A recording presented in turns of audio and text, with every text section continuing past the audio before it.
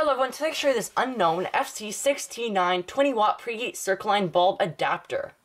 Now, I got two of these at the same restore for $3 each, and as soon as I saw them, I could not pass it up because, of course, it was preheat, and for such a low price as well, I got two of them.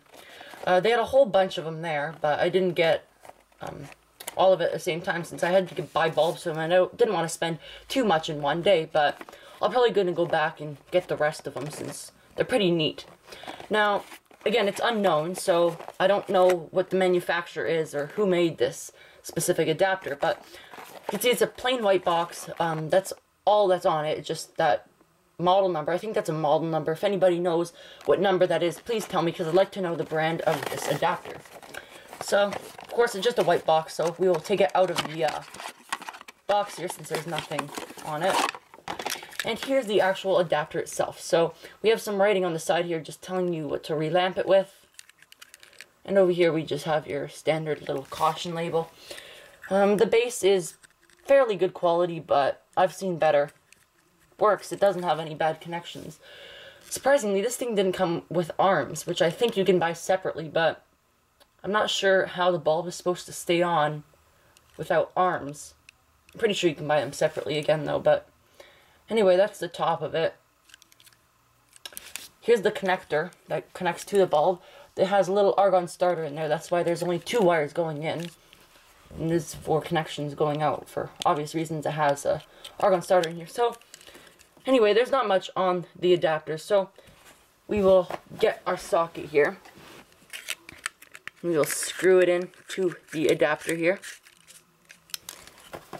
And we will get the bulb. Now I'm just going to use this Circline bulb that I have laying around. So this is the bulb. I have made another video on this quite a while back. If I can find the etch on it for you.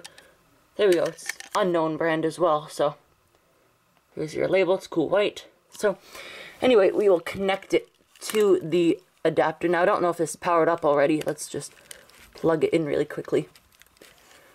There we go. So it's kind of hard to get in. But anyway, we will get a close-up of the starter right now, so we'll just flip the switch.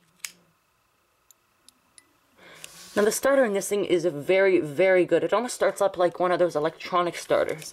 There's no blinking involved with this light, so we'll shut it off and turn it back on so you can see what I mean.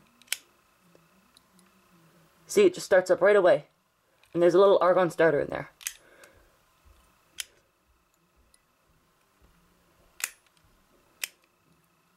See that?